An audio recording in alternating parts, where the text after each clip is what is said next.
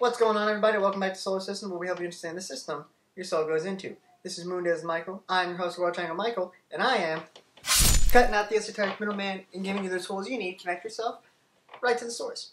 Welcome back to the series known as, I actually don't even remember what this playlist was called.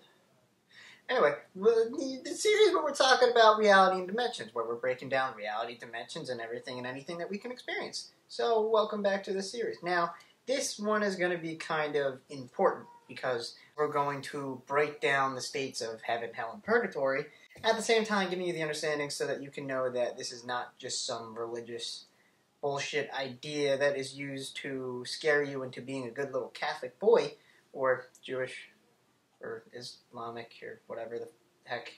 But yeah, so we're breaking down reality dimensions. This episode we're talking about heaven, hell, and purgatory. So without any further ado, I guess we should probably hop into breaking this stuff down. So, the biggest thing you guys need to note is that heaven, hell, and purgatory are not places that you go. Alright, now like I just said, heaven, hell, and purgatory are not places that you go to experience. They are states of being, right? Now, we've broken down the dimensions, right? 1, 2, and 3, 4, 5, 6, 7, 8, 9, right? However, I left out a certain part about those videos where the first, second, third dimension, the fourth, fifth, and sixth dimension, and the seventh, eighth, and ninth dimension can be correlated to heaven, purgatory, and hell. The first, second, third dimension being hell, which is what we're experiencing now. The fourth, fifth, and sixth dimension being purgatory, and the seventh, eighth, and ninth dimension being heaven. Now, I know that I have just contradicted myself from what I said earlier about how these aren't necessarily places that you go, rather states of being, but we're going to talk about why I explain it the way that I do in a moment. But first things first, let's talk about this as states of being. So heaven, hell, and purgatory are all states of being that we will all experience throughout some point in our lives, right? For the most part, most people experience a hellish/purgatory state. And, the ultimate goal eventually is to reach that heaven-like state where you can consciously experience what you want.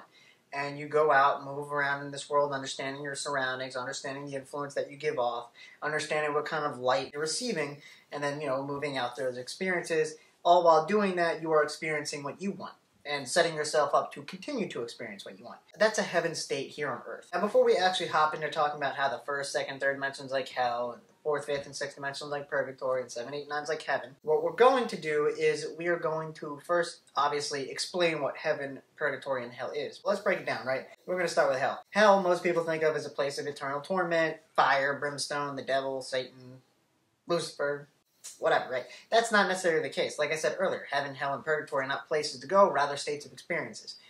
So with that being said, hell is a state of torment, but not in the way that you think. All hell is a routine, pattern, structure system, or some kind of emotional state or experience that you are trapped in, and you cannot get out of.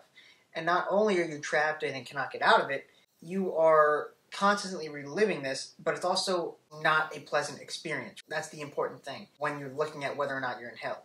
If it's not pleasurable to you, and you're stuck in that experience, what kind of experience do you think it's going to be, right? Hell. You're in a hell.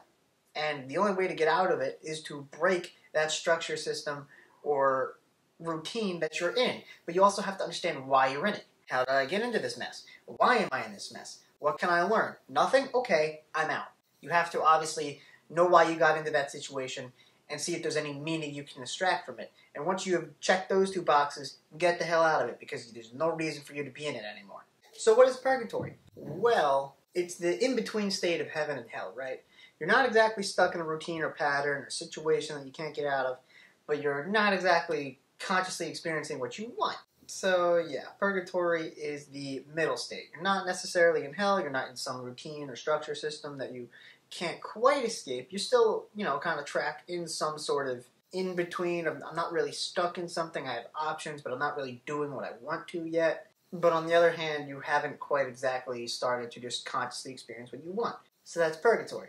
Now for the heaven state. And obviously, as you can tell from what I've been talking about this entire time, heaven is a state of being where you consciously experience what you want. Any structure system you want, you're constantly building new things, relating, whatever you wish to relate. You're doing whatever you want, and you're not stuck in a system or routine where everything kind of feels forced, or there's a lot of pressure on you, or anything that would be remotely similar to a hell or purgatory-like state of being. Now, here's where the contradiction comes in, as you can tell by the little camera flip. Which hand is going to snap? This one. Each of the states, heaven, hell, and purgatory, can be attributed to dimensional realities. So the first, second, third dimension is like hell, the fourth, fifth, and sixth dimension is like purgatory, and the seventh, eighth, and ninth dimension is like heaven. You've just contradicted yourself, but how is it not a contradiction? It's still a contradiction. You know, what's going on here? Let me explain. So, I'm not exactly trying to say that the first, second, and third dimension, the fourth, fifth, and sixth dimension, and the seventh, eighth, and ninth dimension are heaven, purgatory, and hell, respectively. Those are the sort of dimensional realities, level of experience, where it is the easiest to feel like you're in that state of being. So it is much easier to feel heaven in the seventh, eighth, and ninth dimension than it is to feel heaven in the first, second, and third dimension. And as you reach the fourth, fifth, and sixth dimension, feeling like you're living in a heaven becomes easier and easier and easier until you're, a source at that point, where the only thing you care about really is yourself, and you have a bunch of beings living inside of you, right? I don't care, they're less than me. What the hell, why should I care? Like, I can just go and experience whatever I want. I only gotta worry about what's on my mind. I'm only in conflict with myself. None of everything else matters. They're doing their thing, I'm doing my thing. Now, obviously, you can still experience heaven in the first, second, third, fourth, fifth, and sixth dimensions, but it is a lot easier to experience in the seventh, eighth, and ninth dimension. Which is why I say that the first, second, and third dimension, and the fourth, fifth, and sixth dimension are more of the hell and purgatory state, right? Think about it like this, if you remember anything about, or wait, I don't remember where the card is, just camera flippy things. So anyway, if you click on the video, wherever the heck it is of the first, second, third dimension, you will start to understand how this is more of like the hellscape, right? Because you are, in the first dimension, you're just starting off as a spirit. The second dimension, you're just starting to move, kind of exist inside of another being. It's a dualistic reality that you live in. You can think, you can feel, you start moving, putting things into motion, until you start interacting with your surroundings. And then bam, you're in a human body, and you get trapped into some experience that you don't really want to be in. Hell, right? You're new to the whole experience game. It's the easiest for some other spirit to rock you to sleep and put you into some kind of experience that you really don't want to be, right? But when you get into the fourth, fifth, and sixth dimension, you have, I am able to recognize and escape the situations that are around me and the experiences that are being forced upon me. Now I can actually start to realize how I can create my own experiences and do what I want for myself. But you're not quite at the point where you can call that a heaven, right? Because there's still other more powerful spirits that might still trying to pull you down and put you in a reality or a situation, rock you to sleep where you don't want to be in. So not only are you fighting that off at the same time, but you're also working on building your system of creating and experiencing whatever you want. And this brings us into the seventh, eighth, and ninth dimension. Basically, the dimension that you could equivalize to, equate to heaven. The point where you are just experiencing what you want to experience. And in the seventh dimension, where you're a solar system, you have a bunch of planets living inside of you and star. So you're like, I'm focused on my attention. I understand thoughts and influences. I'm a support system for everything else. I'm experiencing what I want. This is my own little world. This is my house. You know what I'm saying? I can experience what I want. I can do what I want. But then you're still living inside of a galaxy, which is still living inside of a Earth, right? So, not quite. But when we get to the point of understanding that this is a much better level than just being a star anyway, or a planet for that matter. But when we get into the eighth and ninth dimension, where we're becoming galaxies and verses, this is the point where you can really say that you are now living in a heaven. Because in a galaxy and in a verse, you are the one that is building the structure system, experiencing the fruits of your labor, creating systems for you to consciously experience whatever you want. And so now you can say that you have achieved a state of what most people would call heaven.